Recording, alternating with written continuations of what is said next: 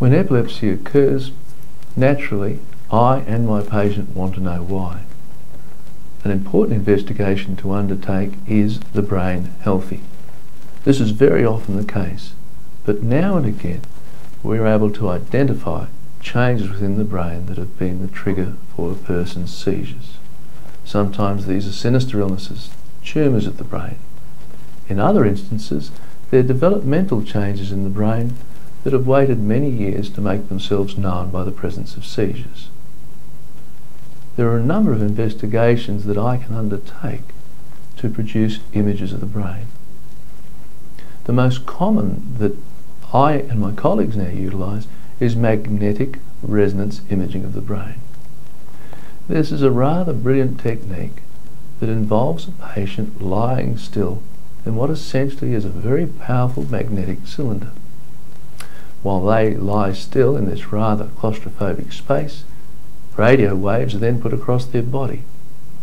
This allows images of the brain tissue to be generated and analysed by a computer system, and it will then produce the images as if we had sliced through the brain like slicing through a loaf of bread. This particular technique shows the structure and tissues of the brain in very high resolution or detail. It is a claustrophobic procedure and for some patients requires a sedative beforehand. Commonly, imaging of the brain is needed after a seizure more urgently, and magnetic resonance scanning is not appropriate. In this situation, patients often are asked to undertake a CT brain scan.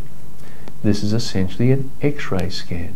CT stands for computerized tomography, which is a term used by the X-ray specialists for when they create images of the brain, again as if it was being sliced through like a loaf of bread using a computerized system.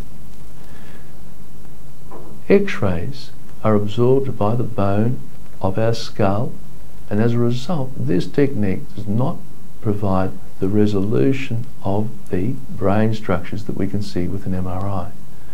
But with modern CT, it's sufficient to identify tumours within the brain, hemorrhages within the brain, or sometimes other structural changes that may have triggered an epilepsy. Its advantages are that it can be done quickly over a matter of minutes, as opposed to an MRI that might take 20 or 30 minutes to undertake. Because of its quicker time of scanning, it's usually more readily available, for instance in emergency departments.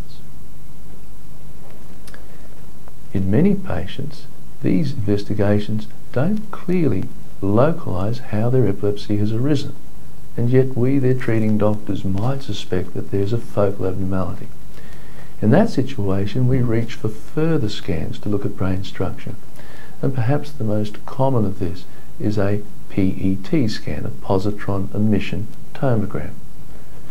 This scan obtains images of the brain by looking at how the brain takes up a radionuclide tracer. In simple terms, this is a radioactive substance that is safe to be administered to a human, given through an injection, and the injection into a vein allows it to travel up through the bloodstream, ultimately into the brain, where the radio tracer is taken up by brain cells. The pattern of uptake can indicate areas that are overactive or underactive and give clues to the localization of epilepsy. A similar technique, but using a different radio tracer called SPECT, is also used.